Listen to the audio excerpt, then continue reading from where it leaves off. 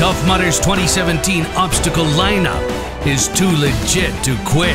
Meet the Reach Around. Our Legionnaires call it Stage 5 Clinger. What people really liked was the difficulty, and actually something that looks really scary ends up being really fun. People actually really liked it. You can be really, really strong, but just not know how to get your body over that end, and can really make things difficult. But once you figure that out, then I think it's not too bad. They all really liked the straight ladder climb up and the backwards ladder climb. They also liked the movable ladder that changed. This one requires huge muscles or major teamwork. Reach, feel, grab your way to the top of life.